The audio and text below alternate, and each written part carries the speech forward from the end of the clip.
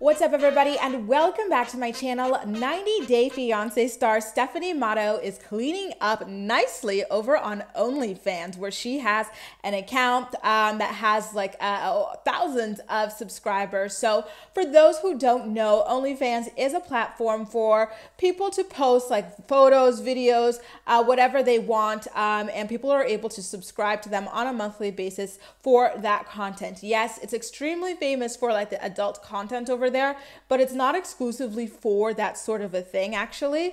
But that is the reason that Stephanie uses it. There is a YouTuber, his name I believe is Your Wet Sock. I'm going to link to his video down below.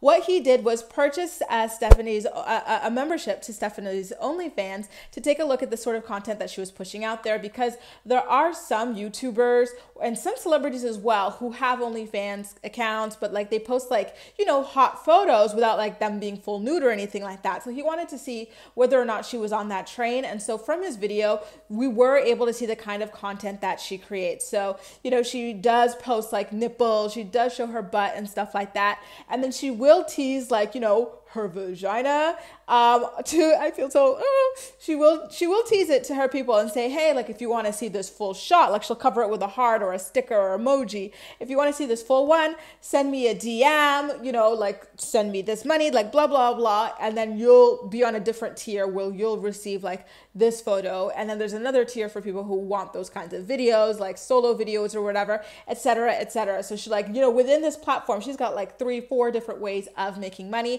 and it seems to be working out quite well for her. I'm quite surprised that her following is this big, because when she was on 90 Day Fiance, she wasn't even that liked. A lot of people accused her of faking her bisexuality, because on the show she was with this woman from named Erica from Australia, and she had a hard time even like holding hands with her, like just doing like basic things that like couples do, like on a certain level of intimacy. It's not even like sleeping with each other or anything like that, just like emotional, physical intimacy, like she really had a hard time with. So a lot of people accused her of faking it. But anyway, people were wondering why she was on OnlyFans, if she was even making money, etc., etc. And so Stephanie decided to prove once and for all that she was making a killing over there. In fact, she says that she's gonna make almost $1 million.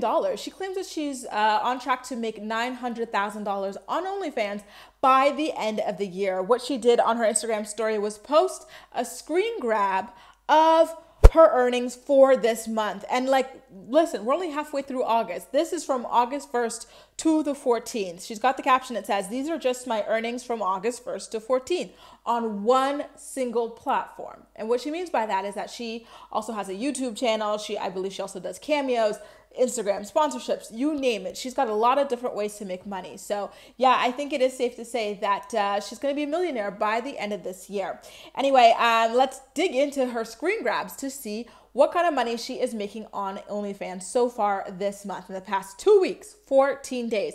So base level subscriptions, we see there $9,660.40. When it comes to tips, she's got $1,130.40.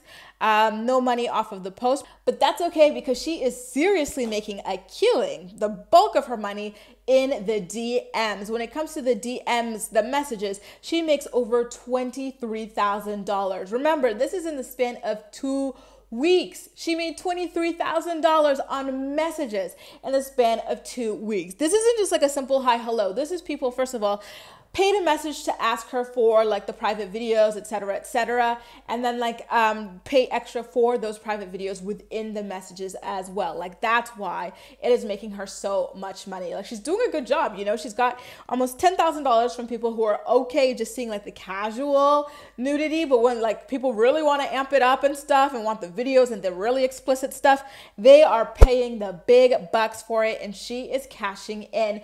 It's really interesting to see that this is the route that she took after spending her tenure on 90 Day Fiance, talking about how she's too shy to do like the most basic things because she's just from such a conservative background, blah, blah, blah. Meanwhile, this is what she does in her spare time. It's not to knock, you know, people who are on OnlyFans, sex workers, whatever you call it. It's just to say that the juxtaposition between her 90-Day Fiance persona and her real life persona is quite jarring. But nonetheless, I do have to say that I love to see a woman safely make money off of the male gaze, if that is what they choose to do with their life. You know, men have been getting this stuff for free for far too damn long. It's time to make yourself a millionaire off of this, Stephanie, since that is what you feel like doing. It's definitely not a road that I would go down personally, but I've got no judgment towards the women who go down this road. It is clearly incredibly lucrative, and I think it's a lot safer than some of the other avenues that people in this line of work,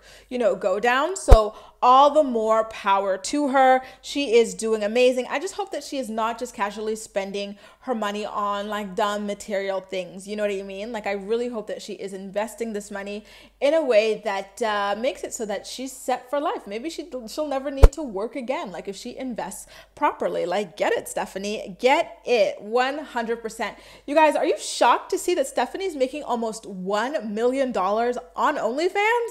Make sure to let me know all of your thoughts and opinions in the comment section down below. And as usual, we'll chat. That's all for now. Thank you so much for watching, and I'll see you next time.